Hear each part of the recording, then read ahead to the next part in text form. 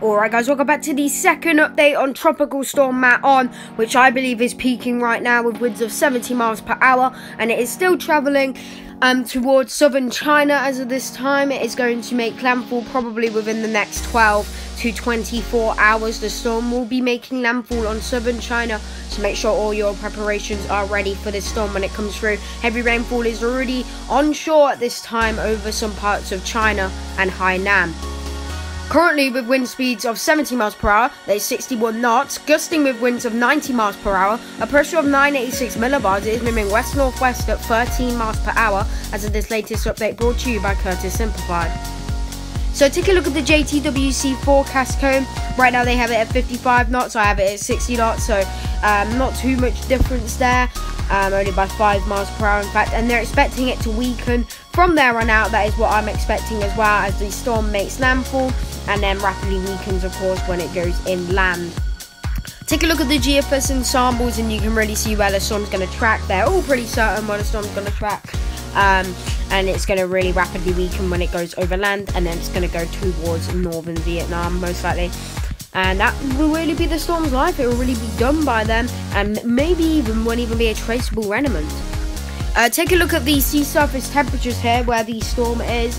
29 degrees, 30 degrees, very favourable conditions for where the storm is right now. However, wind shear and we'll start getting to this storm very shortly, so that's why the storm will start weakening very soon. Take a look at the visible shortwave IR imagery. You can see a beautiful structure here pronounced with the storm here. This is definitely worthy of a 70-mile-an-hour storm system right now. Don't think it will get any powerfuler though. There is still a slim chance it could become a typhoon. However, it is very slim at this time and it probably will not reach that status. However, there could still be typhoon force gusts about far inland, actually quite far inland, and the most powerful wind gusts on the beaches will be 90 miles per hour, and even inland we could be getting some 75 mile per hour wind gusts inland. Take a look at the true colour zoomed out imagery here. You can see the storm's influence actually quite big there. Some heavy thundery showers there looks like in Vietnam caused by the storm system, the influence of the storm.